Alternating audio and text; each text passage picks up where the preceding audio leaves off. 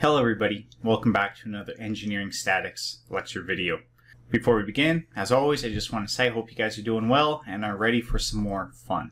And don't worry, this lecture video is fun, unlike the last one. Now, in the last video we talked about moments in 3D, and if we wanted moments in 3D, we needed to use cross product, and they were very related to each other. Now, the reason why I'm mentioning what we did last lecture is because if we want moments in 3D, we have to use cross product. And that's fine. Cross product, it's not too bad. I can do it once or twice and not get fatigued. Today we're going to talk about something called moment couples. Now, moment couples aren't going to be anything too crazy. They're not going to be something extremely new, but it's a technique that will allow you guys to solve for moments very fast. So let's figure out what exactly these moment couples are and how they will help us in exam type scenarios. So we're going to start off with the basic case. Again, if I want to show you guys something, the best way to show you is going to be in 2D, and then we will extend it to 3D afterwards.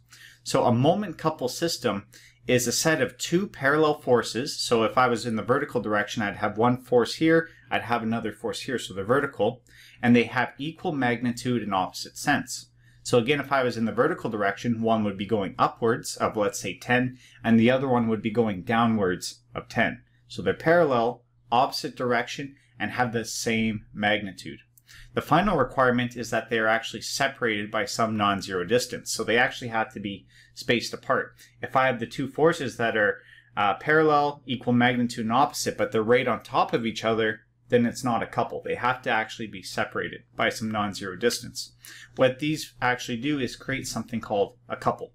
The best way to show you guys this is to show you guys a beam. So let's say I had a beam here and I had two forces on the beam. So again, I have one force going downwards and one force going upwards. So they're opposite and parallel, and they have the same magnitude, which I'm going to call F. Now again, the final requirement is that these two forces are separated by some distance d. Now with these two forces, we can do a variety of things. The first thing is, let's take equilibrium. So if I were to go a summation of forces in the x direction, while you guys are laughing at me, they're vertical, there's going to be no x component. I agree. So they create no horizontal translation. The next thing is, if I take the summation of forces in the vertical direction, I have a force going downwards of F, and I have a force going upwards of F. So in the end, I have F minus F. So notice here that the summation of forces in the vertical direction, even though there is forces in that direction, is going to be 0. This effectively means that these two forces on our body are not going to make it translate, and they're not going to make it go up or down vertically. Where the trick comes into play is when we take the sum of the moments. So let's say that we want to take the summation of moments around this point over here, point number 1. Well, we know that the summation of moments around 1 is going to be the force F multiplied by the perpendicular distance x times d. And if you guys are wondering, hey Clayton, why is that positive? We can see that it starts to create that counterclockwise rotation, therefore it's going to be positive. And if we look at the force on the left side, it's simply going to be F times x. And if we were to take the moment about 1, so it's going downwards, we can see that it starts to create that clockwise rotation, therefore it's negative. Now if you guys take a step back and say, hey, wait a second, something looks a little fishy here. Well, there is. We have F times x on both sides, so we can actually cancel it out. And we actually get that the summation of moments is going to be the force times the distance between them. So this is going to be kind of the key thing with moments. We have a force times the distance between them. If I were to take the moments about a separate point, so in this case I now have point 2, and this point is on the line of action of one of the forces, well, this creates a much simpler equation, where the summation of moments around 2 is simply just going to be the force times the distance between the two forces. So notice how these two are actually the same. So from this, we can actually create some conclusions about moment couples in 2 dimensions. The first is the summation of forces in both the horizontal and the vertical direction are actually equal to 0. So these two forces cause no translation. So it's not going to go side to side. It's not going to go up or down. It's just going to stay the same. However, these two forces create a moment about any point, which produces a non-zero rotation. So even though these forces are not moving our object side to side or up and down, it is rotating our object. So there's kind of the key here. Now, this is actually very nice because this allows us to create a nice formula for what we call moments in 2 dimensions, where the moment couple is equal to our force, so one of the forces times the perpendicular distance between them. What's nice about this is this actually applies to every point in our system. So notice how these 2 forces above, they created the same moment whether I'm taking it about 0.1 or I'm taking it about 0.2. They create the same moment at any point in the system. And what's nicer for us is that it's only one calculation. Notice if I want to take the moment about 0.1, it's completely valid, but I actually had 2 components, I had to simplify it, and then I get my final answer. If I were to realize that this is a moment couple, I can easily take the moment as simply the force times the distance between them. And again, that's the name of the game when it comes to engineering in university, is you want to save time. This will help you save time because it's one calculation rather than 2. Now you guys are saying, Clayton, look at that. Summation of the moments around 1, it's easy. Sure, it's going to take me an extra time, but it's going to be what, an extra 10 seconds? Well, yeah, it's not too bad in this case, but typically in exams, they don't give you just one moment couple. They'll give you something like this. Now, students looking at this will say, okay, well, if I want to take the summation of moments, it's actually not too bad. But as we're going to see, it's going to get a little bit lengthy. So let's say that we had a beam and we had a bunch of external loads applied on our beam. Now, the first thing that we're going to do, and we're going to talk more about this in next week's topics, is we're actually going to solve for these support conditions. All right, we're going to solve for AX, AY, and BY. Again, that's going to be the topic of next week, so don't worry too much about it right now. All I want to show you guys right now is, let's say that we wanted to take the summation of moments about point A. So that's that pin on the left-hand side. Well, we know if we're doing moments, we need distances. So let's define our beam as length L, and the distances between all those forces as D1, D2, D3, D4, etc. Now, if we were to ignore the idea of couples, well, we can still find the moment about A. So if we look here, we basically have 2 big components and then the support reaction. We have F1 times D1 and then minus F1 times D1 plus D2. So those are those 2 forces taken separately. Moving on to the next 2 forces, it starts to get even more messy where we have F2 times sine theta. So I just found the vertical component, multiplied it by its distance, and then I moved on to the F2 kind of on the rightmost side. And at the very end, I have By times L. So if we look at this, it's doable. You guys know what you're doing, but it gets kind of messy. Again, the name of the game in exams is trying to find the most simplistic way to actually solve this system.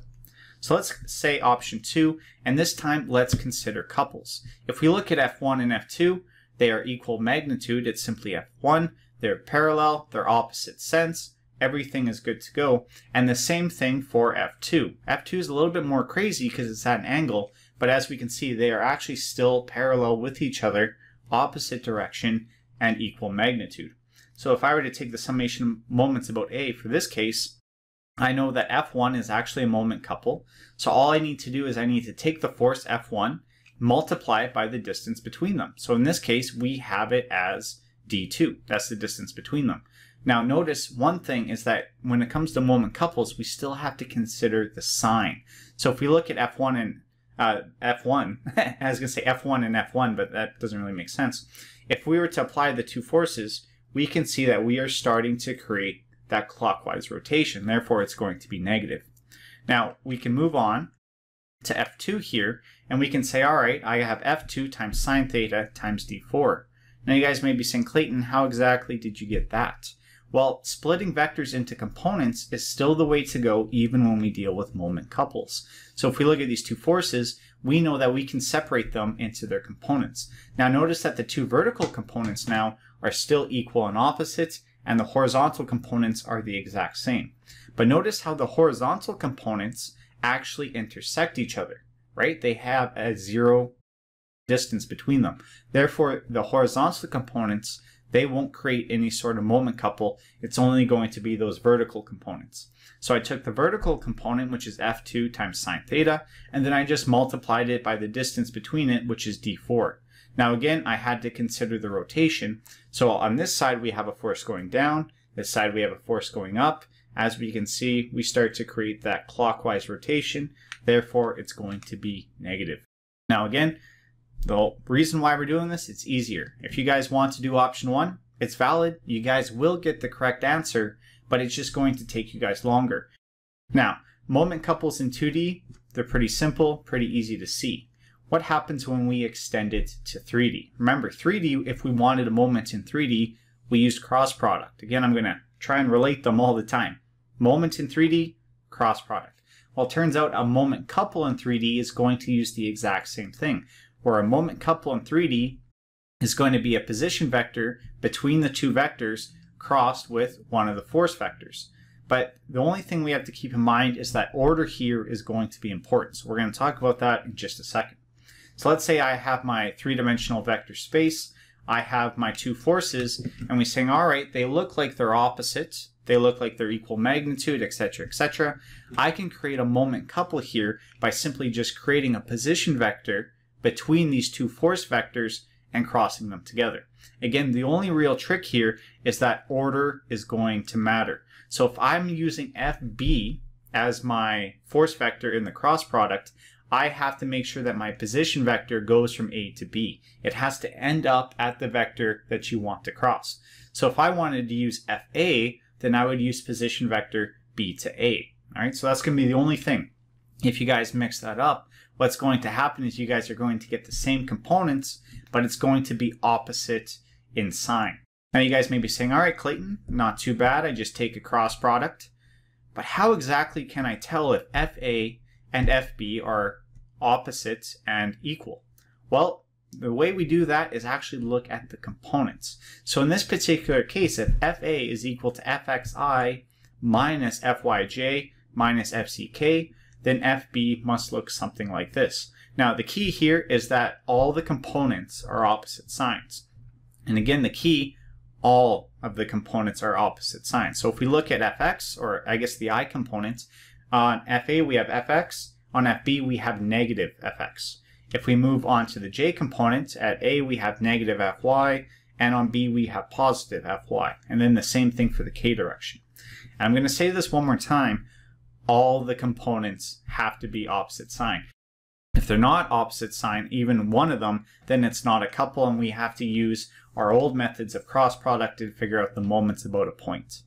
Now, why is this so important to us in 3D? Well, it's actually better than 2D because this saves us a lot more time. Let's say that in general I was given these two force vectors and I wanted the moment about point O.